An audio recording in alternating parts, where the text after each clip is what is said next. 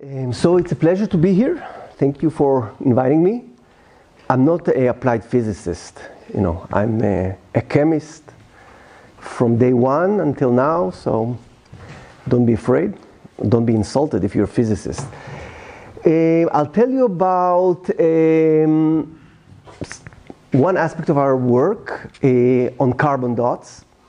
As you see, these are, in my opinion, very interesting system, very interesting nanomaterials with properties that can be applied from biology to materials, to sensors, also in physics. So I'll tell you some of our work. We've been doing many things with carbon dots. I'll tell you about some aspects of our studies. Okay, so I'll start with talking a little bit about the structural and optical properties of carbon dots. As you see here, already the optics, the color is very prominent aspect of carbon dot research. Then I'll tell you about some applications. One application will be kind of biologically oriented. I understood that this is a materials institute, so I didn't put much on biology. And then I'll tell you about some sensing application. I'm talking about only one representative sensing applications, but since its early work, carbon dots have been used extensively as sensors.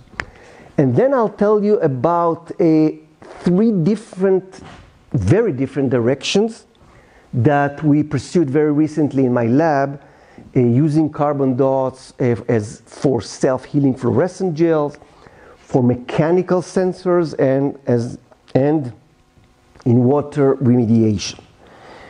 Okay, so let's start. Carbon dots. In the literature, you'll see that carbon dots are called also carbon quantum dots or graphene quantum dots. And the quantum here is really because of the small size. So carbon dots are usually in the range between 2 and 10 nanometers. And essentially, they're made of little nanoparticles of graphene. So you see here, these are the graphene sheets or graphite sheets. It's a matter of definition. And this is the core of the carbon dots, but that's actually not what makes carbon dots interesting. What makes them interesting, as many nanoparticles are, is the surface properties. And this actually describes one of the most attractive and interesting things about carbon dots. Because people made carbon dots for like maybe 15 years, and then suddenly after making them, initially they made them just using gas pyrolysis or sputtering. And when they succeeded to purify carbon dots, they found that they have really beautiful colors. These are not just colors, these are fluorescent colors. And what's interesting is that carbon dots do not have single colors, but a variety of colors from blue to red, depending on the excitation wavelength. Here you can see the spectra. Each spectrum here, this is a different fluorescent emission spectrum, depending on the application, on the excitation. So if you excite, let's say, 325 nanometer, you get a peaks, an emission peak at 450, a blue peak. If you excite at 450 nanometer, you get emission at 530, 550, more to the red. So these multitude of colors were really one of the defining points of carbon dots. Just something about the synthesis. The reason carbon dot papers have exploded in recent years, it's really exponential growth in publications, is because it's extremely simple to make carbon dots. All what you need is a carbon source, and if you look around you, everything is really a carbon source. You can take wax, you can take juice, you can take fruit, you can take garbanzo beans, honey. These are kind of things that you eat, but you can take polymers. you can take proteins, you can take wood. And all what you need to do, you need to heat it, and not very aggressively. You just heat it to 100 and 200 degrees. You wait a few hours, you purify, and then you get carbon dots. It's as easy as that. Actually now, if you look at the literature, you can see papers about finding carbon dots in beer, finding carbon dots in popcorn, finding carbon dots in lasagna, whatever. So, on one hand it can be very scary, but we're alive and well, so we probably in this very moment eat and breathe carbon dots, but they're not bad for you. And that's actually another very important advantage of carbon dots. Because you use all these natural carbon sources, carbon dots are generally biocompatible, they're not toxic, so as a therapeutic application they're very useful. So if you want to give your students to make carbon dots, you can just go ahead, go to the lab, and in 1 week you can have tons of carbon dots. Now let me talk a little bit about the different colors, because this is really one of the most important physical chemical properties of carbon dots. So you see different colors. Now there's well-known nanoparticles, the early days of nanoparticles, the semiconductor quantum dots. These are very well-known nanoparticles. They also have different colors. But the different colors of semiconductor quantum dots or inorganic quantum dots are very well defined. The different colors are because of the size of the quantum dot, which essentially gives different excitation when you squeeze and you get the quantum effect. So if you create a big semiconductor quantum dot, you would expect that the color narrow, very defined, be a red color. If you use a smaller nanoparticle, a smaller diameter, you get a blue nanoparticle. So it's a very close and clear link between size and color. It can be explained physically, and it makes semiconductor quantum dots very, very useful in various applications. Now, in carbon dots, it is different. One of the main differences is that actually when you look at the emission spectra, they're much broader than the corresponding spectra of semiconductor quantum dots. So that tells you that the size is not really the main thing here, because you can make carbon dots that would have very well-defined sizes. So the reason of the colors is actually different. And the common belief right now, the hypothesis right now is that the color of the carbon dots come from the surface of the carbon dots. Essentially, people call them surface states or surface defects. So if you see that there are certain states, certain levels on the surface, energy levels on the surface, and if you excite electrons, then the electrons will just go down depending on the surface state, emitting different colors. So if you have a high energy, you get blue. If you have medium, you get green, low energy, yellow, etc. This is actually a very important distinction, because when you talk about surface properties, it opens a lot of opportunities, because you can manipulate the surface using chemistry, and by doing that you can change the color. And this is a very important point about carbon dots, because the chemistry of carbon is very well developed. It's relatively easy to take carbon materials, carbon dots for that matter, and change the surface, either through reactions or through physical means. So if you do that, you can also change the physical properties of the carbon dots and the optical properties of the carbon dots. Another very important thing is that by changing the surface properties of carbon dots, you can also achieve molecular targeting. because you can put different functional groups of the carbon dots, and then you can take them to various targets, various locations in the body, in polymers, in chemical systems. So how can we control carbon dot surface? As I told you, one of the main thing is by surface functionalization of carbon dots. You make carbon dots, and then you manipulate the surface. And this is okay, because as I told you, carbon chemistry is well developed. But there is actually an easier way, which is very unique for carbon dots. This is what we call the structural memory of the carbonaceous precursor. Now remember, when we make carbon dots, we don't use very high temperature. We use only 100 degrees, 200 degrees. These are considered relatively low temperature. And when you use such low temperature in your synthesis, you do not break completely the molecules that you use for the synthesis.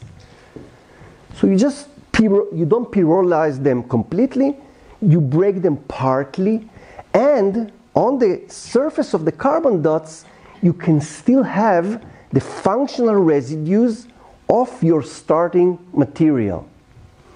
So by doing that, you can still select the starting material, the building blocks, and use their functional properties for carbon dots. Let me just show you an early example in my lab in which we use this structural memory concept. And in this case, we actually used a very simple molecule called folic acid to make carbon dots. Now, why did we use folic acid? Folic acid is a very well-known biological molecule. This will be the very limited biological part of my lecture here, but it's important. So folic acid is a simple biological molecule. It's very important because it's a molecule that involves in cell metabolism. It's a molecule that cells use to induce metabolism. So actually pregnant women take folic acid because they need to get their cells to metabolize fast for the fetus in the body. Cancer cells also like folic acid very much because cancer cells like to metabolize very quickly, okay, because they need to reproduce and need to divide. So how does it happen? On each cell there is a receptor called the folate receptor. The folate receptor takes or recognizes the folic acid, and then cell metabolism occurs. So you might imagine that cancer cells, one of the important things about cancer cells is that they overexpress the folate receptor on the surface.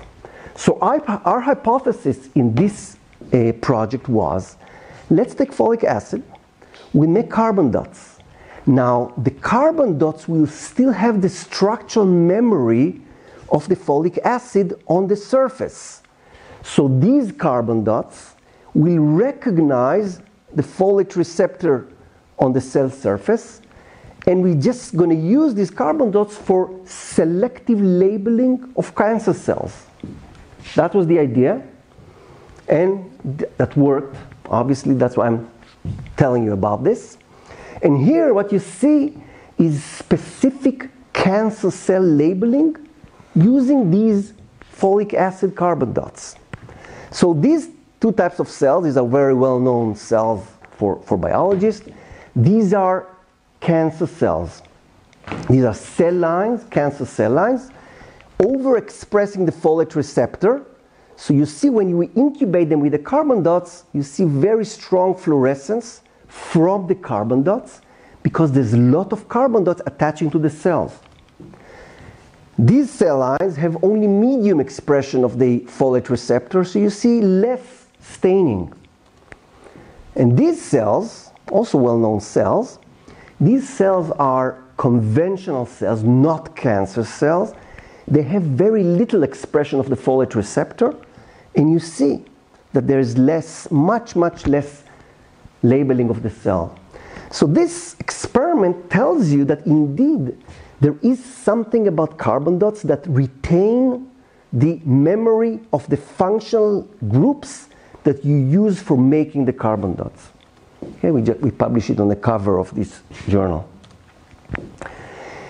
So this concept of carbon dots that you can manipulate the surface can be taken to many different directions. Here I'll show you another very brief example of a biological application in which we take carbon dots and we attach to the surface two acyl chains. Actually not two, we're not sure exactly how many, but probably between 1 and 3 because they're very small. And why we did that? We attached these acyl chains because we wanted the carbon dots to go specifically to membranes. If you look at biological membrane, the biological membranes also have these acyl chains on the lipid. So our hypothesis was these carbon dots going to recognize these biological membranes and then incorporate in the membrane, and we could use them for staining, for labeling membranes. Okay? So this was the experiment. We took the carbon dots with the acyl chains attached to the surface. Then we mixed them with vesicles. These are giant vesicles. They're called giant because they are micrometer size, so you can see them under a microscope. These vesicles just mimic cells. So you have these membranes, you have the inside, and you have the outside. And when we did that, we got these beautiful pictures. These are the bright field microscopy image of these vesicles. You see, this is 5 micron here, so they're quite big.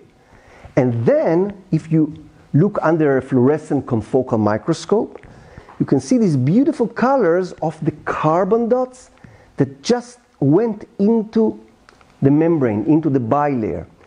And here again, you can see the different colors of the carbon dots, from blue, green, yellow, red, all the entire spectrum, depending on your excitation wavelength.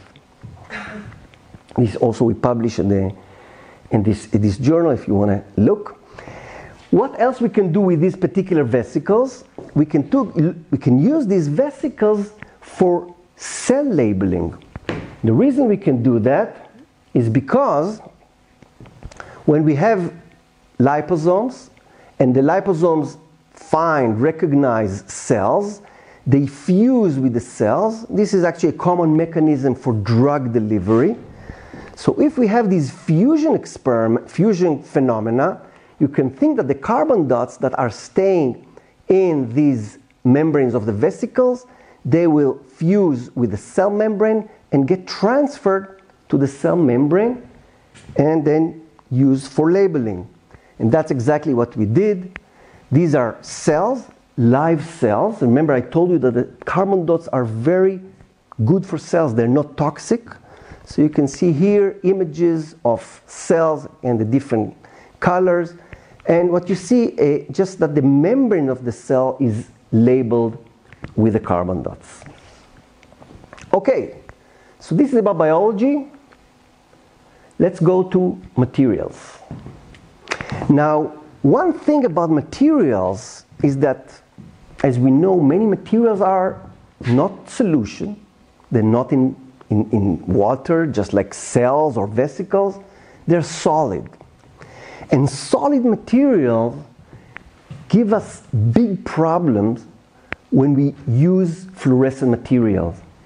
And this is because of the well-known phenomena called fluorescence quenching. When you have two fluorophores, two fluorescent particle or molecule or whatever, when they're immobilized and they close to each other, the excitation energy that you give them very quickly dissipates into the solid material, and then it's not emitted as light.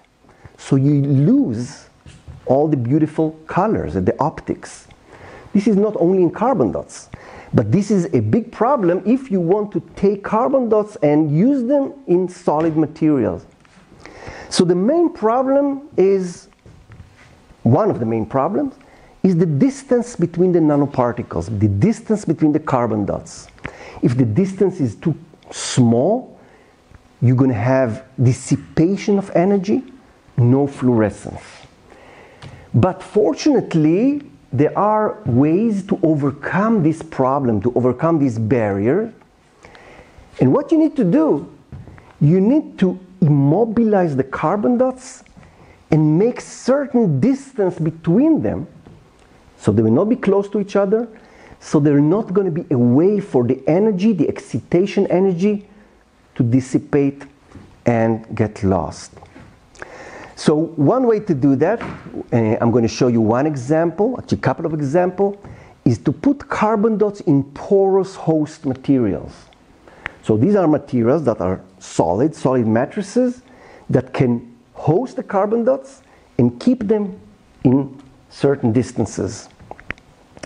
And if you do that, then you're in good shape. Then you can have the carbon dots in this material, you can have excitation energy, and you're going to have light emission. So this is the first example. The first example is putting carbon dots inside aerogels. In this particular example, we used aerogel for sensing lanthanide. Why do you want to sense lanthanides? Lanthanides are often associated with radioactive materials.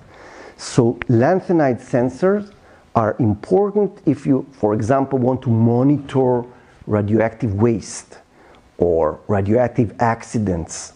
So you need sensors that will detect lanthanide compound in very good selectivity and reliability. Little bit about aerogel. Aerogel is, as you know, as you hear, air. It has lots of air. It's actually the most porous material that exists. It's a silica framework that have lots of empty space inside. We like aerogel in this application because it's also transparent. And of course, if you want to use optics, if you want to use color, you want to select materials that will be transparent. So, in this experiment, what we did, we prepared carbon dots from this small molecule called 2-thanoyl fluoroacetone, TTA. Okay, TTA in short, much better. This is a small molecule, but it's actually quite unique because it recognizes certain lanthanides and actinides. And remember what I told you about the structural memory. So we made these carbon dots from this molecule in order that the carbon dots that we make will recognize, will bind to lanthanide and actinides and be the platform for sensing these ions, these compounds. So that was the goal, specific detection of lanthanide and actinide. The chemistry was very simple. You take the aerogel, okay, you make aerogel before the experiment. You take this molecule, the TTA, again, very mild reaction conditions. Just in water, low temperature, relatively speaking, 6 hours, and you end up with carbon dots inside the pores of the aerogel. Okay? And hopefully, these carbon dots still going to have these structural units from the TTA so we can recognize lanthanide. And these are some of the sensing experiments that we did. These are actually confocal microscopy images. We did also, as you're going to see, I think you're going to see, a visual detection of the lanthanide. Here, these are the starting material. You see, these are the fragment, actually, of the aerogel. Under a microscope, they're very fluorescent. Now, what we do here, if we add these ions, samarium is a lanthanide ion, and what happens here is that when you add samarium, you have fluorescence quenching. So the binding of the samarium ions to the carbon dot surface causes quenching. This is actually what we see with different lanthanide ions. The red one is uranium. With uranium, we see some shift. With europium and samarium, we see intensity decrease. So this is actually two different mechanisms of sensing. Color change, fluorescent shift, and little bit fluorescence quenching. Now, these are the TTA C-dot aerogel. Here we use different carbon dots. In this experiment, we use just carbon dots from glucose.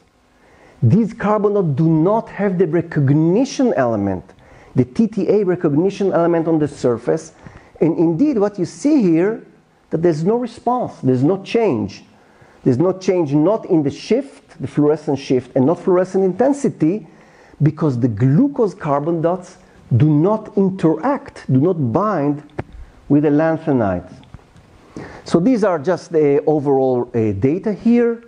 You see, if we look at the wavelength shift, you can see very clear selectivity to uranium. This is uranium oxide, a very common compound of uranium.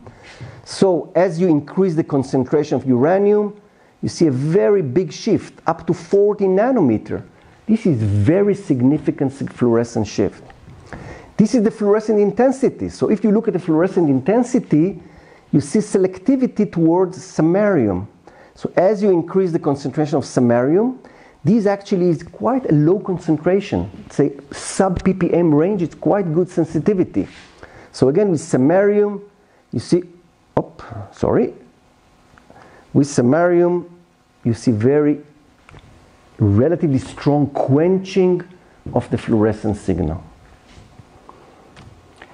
Okay, so let's move on. We left biology, we're going to leave sensing, okay?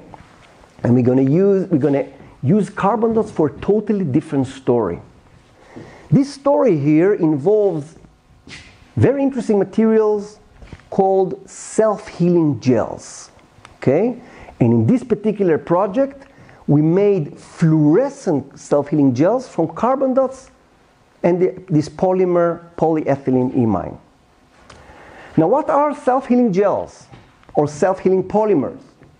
Now, if you put self-healing in Google, you'll find this. Self-healing with Reiki. This is very exciting. You know, maybe it's more lively than chemistry. And maybe not. But this is not self-healing gels, okay? Self-healing gels or self-healing materials are very interesting materials. And the reason why they're interesting is that because, as the name implies, they self-heal. So these are actually very good materials these days because they can extend the life of plastics. You know, plastics, I can talk about it for hours, but plastic is one of the devils of the modern world, you know, everywhere. If you use plastic that they can heal themselves, you can reuse them again and again, that's going to help the environment. And the reason these self-healing materials can be reused is because of the chemistry.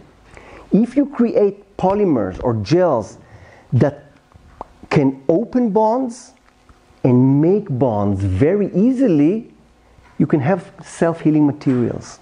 So these are just some examples of the self-healing books, self-healing series. They're getting very popular. It's also very recent materials.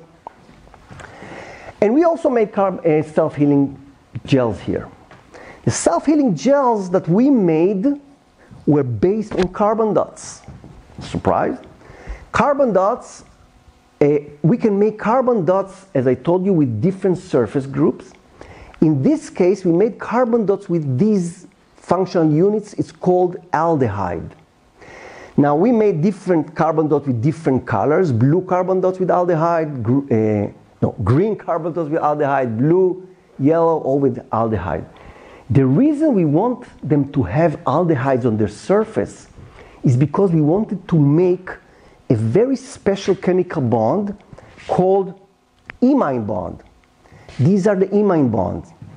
You have imine bonds when you react aldehydes with amine units. Very simple. Now, what's important about imine bonds is that they are relatively weak bonds. They're not covalent bonds that are very, very strong. It's very hard to break them. They're not van der Waals bonds, which is very easy to just break with very low energy. Imine bonds are somewhere in the middle. They're called labile bonds. And because they're somewhere in the middle, you can break them at room temperature. And you can also remake them in room temperature. So if you have this network, this material, you're going to have self-healing properties. And this is what you get. This is the initial material, the carbon dots, the polyethylene imine network, and these are the imine bonds. If you cut them with a knife, okay, you break the imine bonds, here it is, but then if you put them together, the two pieces, you wait a couple of hours. Sometimes you can add some solvent, it's not necessary, but you wait, you'll see that they're going to come back together and heal. So these are self-healing polymer. These are just some physical chemical properties of this polymer. Here, this is a kind of well-known rheology experiment where you make the cut. So you see the black parameter here. And then you wait, and then it goes back. Then you can cut again. It goes back, cut again. Basically, this is a physical experiment to prove that there is indeed a self-healing. Again, some nice pictures. You see the polymer, you cut it to pieces, and then you heal it back. You can see still the edges here of the crack. Very important, note here that this is under UV, so this is a fluorescence image. So this self-healing gel is fluorescent, which is one of the first, maybe the first or the second fluorescent self-healing gels that were reported. This is another nice example of these self-healing properties. You can just push it with a pencil or something. You can make this dip here, and then after a few minutes it goes back to the original. And the nice thing about fluorescent self-healing gel is that you can create gels with different colors. This is just an example. Here we took two different gels with different carbon dots. This is the blue carbon dots. This is green-yellow carbon dots. And you can see that after they heal together, you can really get a gel with two colors, just from the self-healing properties. Now we did another thing with this self-healing gels, again based on the different carbon dots, the different colors. Here we can irradiate the gels with blue LED, very intense blue light. By doing that, you can emit, you can take the gels and emit light, make them into a sort of light emitting diodes. And what you can see here, these are the spectra, and these are the images, the photographs of different gels with different carbon dots. You can see yellow, light emitting film, green, this is kind of bluish. This is actually a mixture of two carbon dots that give you white light, which is actually a very challenging thing to do. I'm going to tell you a little bit about it in another application. Okay, so we talked about interesting material. Let's go back to sensing, but not your common type of sensing, but in this case, we would like to use carbon dots for mechanical sensing. Okay? Now, why it's important to do mechanical sensing at all? Okay, so there's various materials, usually polymers and plastic, that are elastic. And the elasticity is actually one of their defining properties. So in many cases, you want to evaluate, you want to measure how elastic they are. Okay? You can do it by stretching, okay? And then you measure the stretching using some kind of a mechanical sensor, mechanical stretch sensor. You can apply pressure. Applying pressure, you also would like to find out how much pressure you put on these materials, on this elastic polymer. You can bend, okay, certain polymers you can bend, and again, you want to find out how much bending you apply and if the polymer can withstand the bending. So in this experiment, in this application, we use stretchable polymers. Okay, there's various stretchable polymers. It's not so easy to create stretchable polymers because in many cases, if you take a polymer and you stretch it, it just simply breaks. So there are certain polymers called elastomers that are stretchable. They're usually divided between thermoplastic elastomers and thermoset elastomers. The difference is that in the thermoplastic, you see that the chains, the two polymer chains, are not connected to each other. So in these polymers, it will be more difficult to go back to the initial step. In this case, the chains of the polymers are connected to each other, so it will be easier to go back. So in both polymers, when you apply a stress, when you pull it, you can have an elastic deformation. So these are two types of polymers called elastomers. Now for our application, we also like these elastomers because this chain network gives space between the chains. Why do we like space? Because we want to put our carbon dots, okay? And we want to put our carbon dots in order for them not to aggregate, to have enough space between each other so they're not going to be fluorescence quenching, okay? So this is the polymer we selected. It's a common polymer. It's called polyvinyl butyral, PVB. It has a long chain structure. These are the chain. And between the chains of PVB, there is sufficient space. And there is a possibility to have guest materials, guest particles, just like our carbon dots. Just like what we need. So PVB, in terms of mechanical properties, is a stretchable polymer. Okay? You can stretch it. It goes back in certain conditions. And also it is transparent.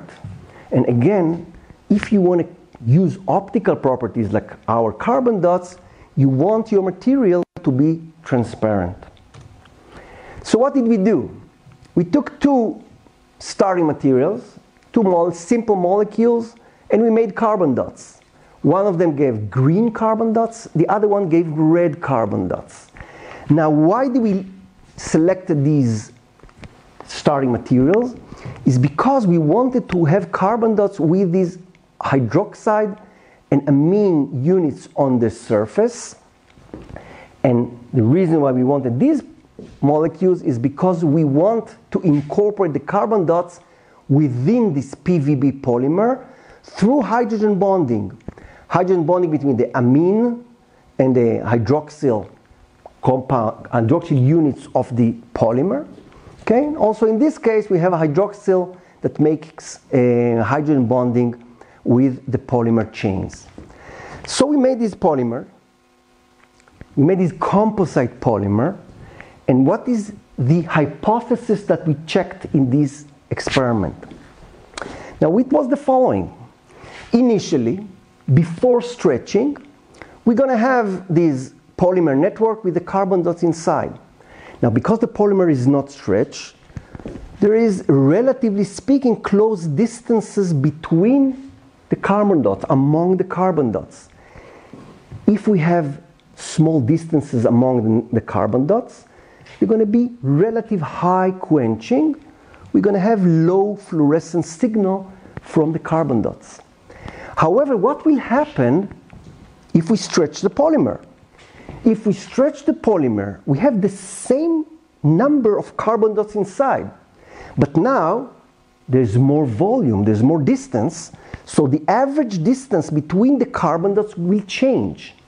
If you change the average distance, you have much higher fluorescent emission because there's going to be less fluorescent quenching. Now there's going to be another thing. If you change the distance between the carbon dots, they will see different environment around them. So we expect also that the color will change a little bit. So we expect both to see a shift of color and change of emission. Now let's see how it works. We call it stretch-dependent fluorescence, or fluorescence that depend upon mechanical forces. Okay? So these are real pictures, okay? Real photographs of this polymer. This is with the red carbon dots, so here no stretch. But then we start stretching, 30% increase. You see that the color increases, and then it is more intense and much more intense. So you see that's the red color that's in low intensity. Here you see very strong emission, and also you see that it's much more orange than here. So we have both increase of intensity and shift of color. Okay? You can see it actually very clearly in the emission spectra, the increase in fluorescence and the little bit of fluorescence shift. You can get the same thing also with the green carbon dots on the green fluorescent. So these are the polymer films without stretching. You start 30%, 135%, 200%, 265%, okay, from this initial side. And you can see again very clearly that the intensity of the color increases significantly. Now, the question is whether you can use this to actually quantify the mechanical deformation. And the answer is yes. These are a conventional stress-strain curves that you apply in any type of polymer. And these bold line, this is what you expect or you calculate actually when you measure the strain and the stress of the polymer. And you can see that the points, the experimental points, both for the green carbon dots and the red carbon dots, are very close to the theoretical curve. And this is actually one of the nice things about this work is that really you can correlate the fluorescent intensity of these polymer films with stress. Okay? So this thing with the green carbon dot, this is a red carbon dot, these are really a calibration curve of the mechanical stress. So in this experiment, we actually proved that you can use these the fluorescence of the carbon dots to monitor mechanical stress. And actually we did another nice thing about this with this system, again related to optics. Now just to show you the RGB color space, you know, you have in all our optical instruments, old TV, etc. When you take green, red and blue, these are the main colors. You can get all colors that you want, particularly white color. Actually, the white color is the mixture of these three different colors. So our idea in this experiment was, let's take a mixture of carbon dots and put it in this PVB stretchable polymer. Now if we used a certain mixture, we found an 8:2 mixture between blue carbon dots and red carbon dots, and we irradiate it with a blue light, 410 nanometer, we get white light. Okay? This is according to this RGB color space. So this is actually not perfect white. This is the film with this mixture, but this actually looked quite nice. And if you use the CIE map, this is just a map that can give you exactly what color do you have. You see the mixed color is exactly in the middle, which tells you that this is quite a good quality white light. Now, we did that not just to make white light, but what we wanted to do here was to show that through stretching of the film, you can control the intensity of the white light. And this you can see very nicely here. Again, if you stretch the film, the distance between the carbon dots gets bigger, and you get more intense light, more intense fluorescence. These are the colors. You see without stretching, with stretching, very strong white light. Here you can see the spectrum. Here, this component between a 450 and 700, these are the visible spectrum. And you can see after stretching, very strong white light. So if you want to look at this paper, we just published it about 2 months ago. Okay, so something totally different to finish with. No colors, no sensing, but very environmental. Okay, and in this case, we created a system called carbon dot hydrogel, and we used it for water purification. Now, I don't need to tell you that water purification is extremely important in these days, both because of water scarcity in many parts of the world, water pollution. You need to find ways to get clean water.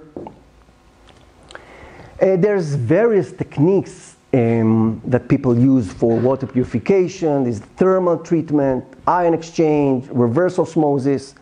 And if these pictures look very complex to you and very complicated, that's true. They're very complicated, okay? But so basically what we want is something very simple, okay?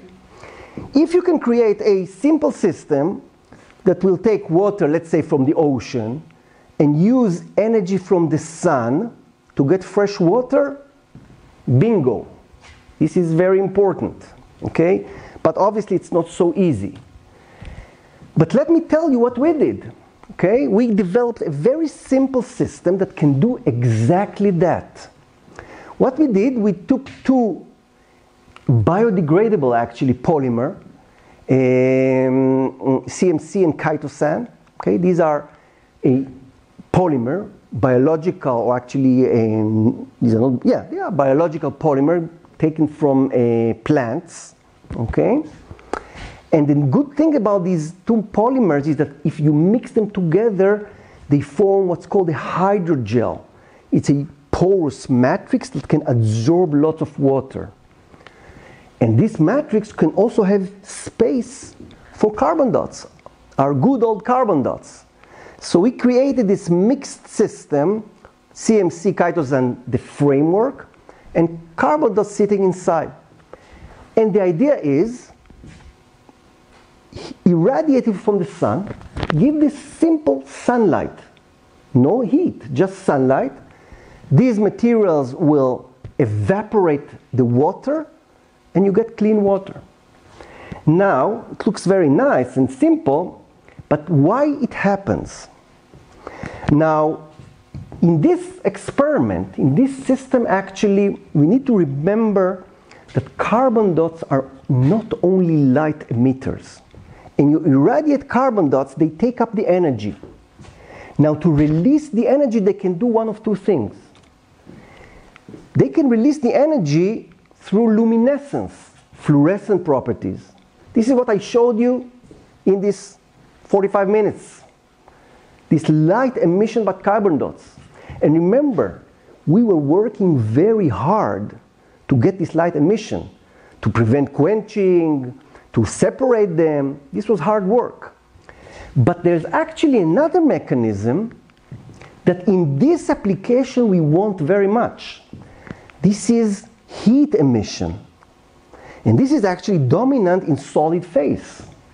Now, if the carbon dots are close to each other, maybe they immobilized, they will not release energy as light, but they will release energy as heat.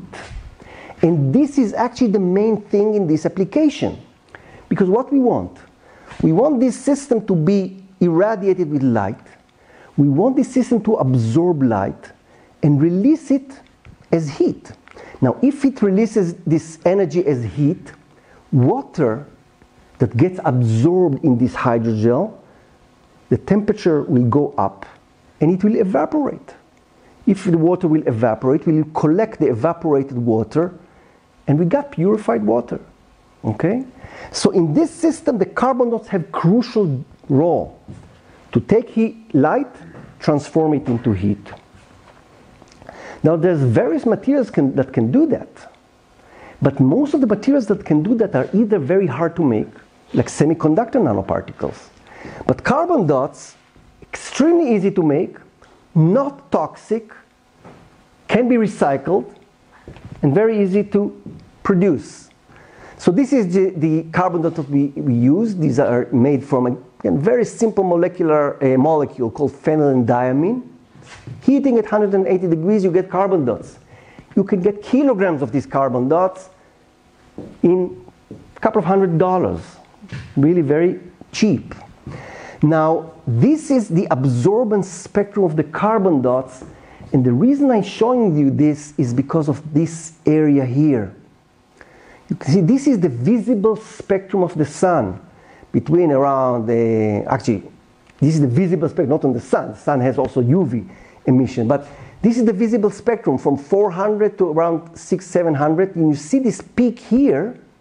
This means that the carbon dots, they can absorb light in the visible region, just like our eyes and our bodies. This is a electron microscopy image of this composite, this hydrogel. You see there's a lot of empty space. There's this network of a polymer. This is plus the carbon dots, so it's impossible to see the carbon dots here because the scale is micrometer, but they're here. The important thing about this image is to show you that carbon dots don't break the porous structure, which is very important for water absorbance. But the color here, this is white, this is black, so the black color indicates that you have lots of carbon dots there. Now remember, there's no color here, no blue, no red, no green, but we don't care. We don't care about colors here. We only want the carbon dots to absorb the light. And these are the results. The results here are actually quite remarkable. These are photothermal images. These were taken with a camera that is sensitive to IR. These, you can see that in spy movies, that these IR cameras that look for people in the dark. So basically the color that you see indicative of the temperature. Okay, so this is the bare gel. Bare gel absorbs water and then you irradiate it with the sun. 0 minutes, 15 minutes, 30 minutes, 60 minutes. So obviously the temperature goes up a little bit from 21 degrees to 28 degrees. Okay? If you put yourself in the sun for 60 minutes, you'll feel hot. But look with the carbon dots. Carbon dots inside the gel.